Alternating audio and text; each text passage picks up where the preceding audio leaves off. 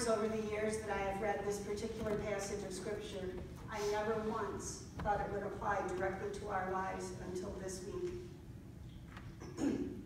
First, we need to have a little bit of historical context. Remember that the Gospels were not written while Jesus was alive. They came later, when people needed to make sure that the information wasn't lost, and when they needed to be able to share that information with others who were at a great distance. The best guess for the time of writing for the Gospel of Luke is 80 to 100 AD, and possibly it continued to be revised into the 2nd century. Actually, our reading for today is one of the clues for the dating of the text.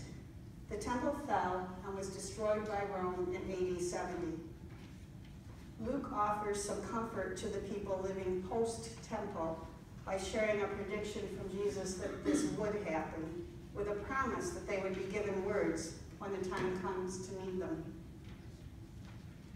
It must have been terribly frightening to live not just under Roman rule, but without the temple, their center for their culture. They must have felt like they were lost at sea. The temple was foundational to knowing themselves as a people. I've said that this week the passage directly relates to us. Not that we've been overtaken by an evil power and both our identity and our security are lost, but many feel as though that has happened. And many of our own citizens are acting as if they are that evil power attempting to crush us. It's a truly frightening time in history for large segments of our population. Basically, any minority group that we could name has felt some fear, insecurity, and even endured some verbal and physical attacks. Like the Jews trying to navigate uncertain lives following the collapse of Jerusalem in AD 70, people in the U.S. are struggling to know how to move forward into an uncertain future. It's like the path for our own life's journey is suddenly lined with scary things, like the haunted woods in The Wizard of Oz. Very real danger is lurking for many people. But Jesus flipped the script in this week's narrative. He warned people they'd be harassed, persecuted, and arrested, but he said the arrest would be an opportunity to testify. An opportunity. That completely changes things. Instead of arrests being completely horrible, which I'm sure they are, we're given a piece of hope. Being arrested means a chance to speak your truth, to give your message, to testify. During the civil rights movement of the 60s, activists used their arrests as tools to further awareness of discrimination. Today, in North Dakota, water protectors are using the violent attempts at silencing them as a catalyst to draw attention to their efforts to stop construction of the Dakota Access Pipeline. Black Lives Matter has taught us to use the video recorders of our cell phones to document injustice. People in frightening circumstances around the country are turning to social media and live streaming to create allies and hopefully to limit the harm done by their aggressors. Those who turn to violence are beginning to discover it's no longer one person's word against another. It's now documented on video. Smearing the reputation of the person being attacked won't work anymore to get them off the hook. Imagine if Trayvon Martin had filmed his encounter with George Zimmerman. The outcome may have been very different. Being an activist is not easy. Standing up against forces of power that are attempting to do harm is not easy. But it isn't anything new either. Our scriptures give us stories of brave people who've taken a stand in spite of the risk to themselves. One of my favorite is the story of Esther. She had hit the jackpot. She went from being a marginalized, orphan, Jewish teen girl living with her uncle to being queen with luxury all around her.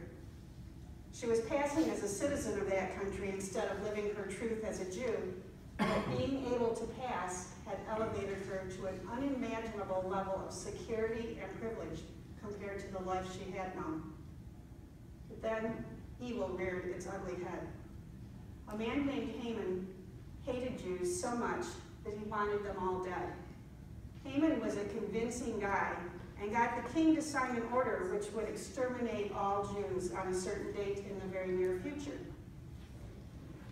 Esther could have kept silent. She could have breathed a sigh of relief that her true identity was hidden and continued to enjoy her life of luxury. But her uncle Mordecai prodded her conscience and empowered her. He told her it was her choice to act or not act, but that she may have come to her position of power and privilege for just such a time as this, the time when she could summon all her courage and save her people. Now, even approaching the king without an invitation was a risky thing. That boldness could have resulted in Esther's immediate execution, but she decided to take the chance. She fasted and prayed, then armed with a plan, she stepped out in courage. In the end, it was Haman who lost his life, and the Jews were saved because one woman, with an uncle encouraging her, took a stand. We have lots of examples of people who've shown us great bravery. We're recognizing our veterans today. Certainly it is a brave thing to put on a military uniform even during peacetime. There is no way of knowing what will be demanded of you, only that you must answer whatever that call may be. Being brave enough to serve doesn't mean fear is eliminated. It only means that fear doesn't have the final word. The New American Standard Bible includes the phrases, do not fear, 57 times, and do not be afraid, 46 times. I'm pretty sure the phrases wouldn't appear so many times if we weren't going to be asked to face our fears lots of times in our lives. It's a scary time in the world right now. There are lots of monsters dressed in human costumes. Dangers are real. Individually, the fear can be overwhelming. But standing together, united as people committed to love one another, we can take action to bring light even the darkest of places. Friends, if we were ever called to live out our open and affirming covenant, that time is now. We are needed to be a safety pin, holding each other together as we continue to share God's love with all people. We need to use our voices, our presence, our bodies to protect those who are being subjected to hatred and danger, and we need to do that by being loved, not by becoming aggressors ourselves. Only love can bring the healing that's needed. We can't put the fire of hatred out by throwing hatred back. More hate only fuels the flames of division and danger. We must be love. We must be light. The safety pin is a new symbol of being a safe ally for someone encountering discrimination. It's a promise to hold that person in our own circle of safety. It says we will stand, sit, walk, listen, whatever is needed to help that person feel safe. It does not mean we will attack the bully. It does not mean we will use our words to heap anger upon the aggressor. It means we will do what we can to help the person feeling unsafe to get out of that situation. It is a good thing for us to do, but it is not enough. We also need to work to bring change. We need to engage our government, demanding that our elected officials no longer tolerate the oppressive actions of their supporters. We need to demand that our government truly represents all people, not just wealthy white people and big corporations that somehow have been given the rights of humans, although they're only an entity on a sheet of paper. We need to be actively involved in our communities and in all levels of government so that we truly are representative, with all voices being heard and all people being honored as valuable. Thursday evening, a group of people from the community gathered here to process their grief and fear and anger surrounding the election and the hate that is being spewed. We needed a space to process the events that have been happening. We needed community. As an action plan from that time together, we've dedicated ourselves to building connections across dividing lines.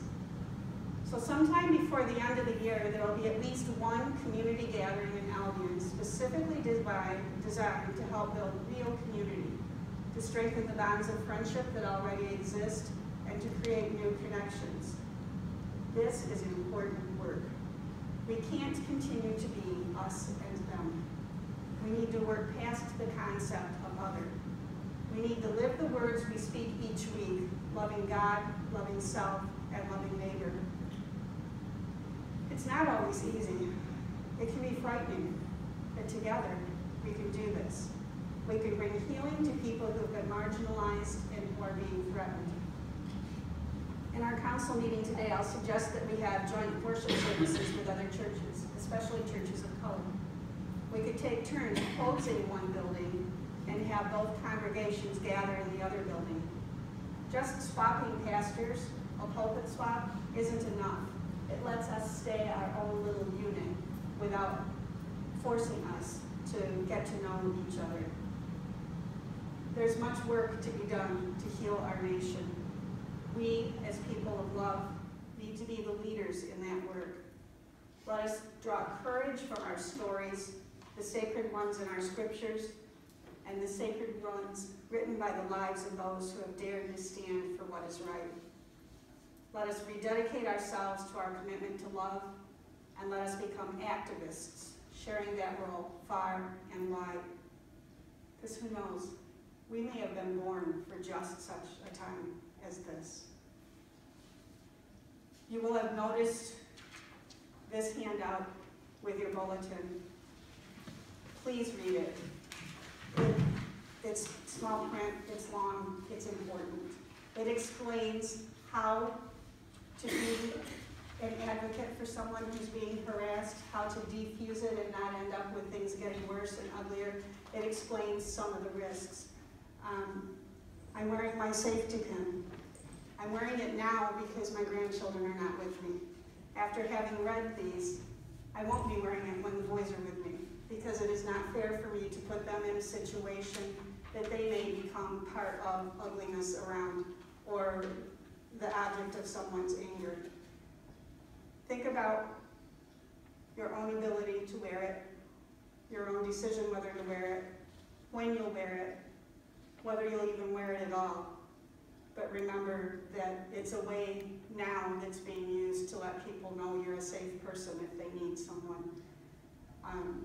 And that may mean that you just stand beside them. While we're taking offering, I'll ask a couple people to also take dishes of safety pins and pass them around. You don't have to decide now whether you'll wear one or not.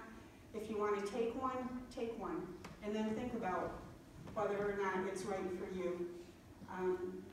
If you want to take a couple of them so you can put them on a couple different jackets and not have to forget that you are wearing a different coat and you still want to have a pin on, feel free to do that.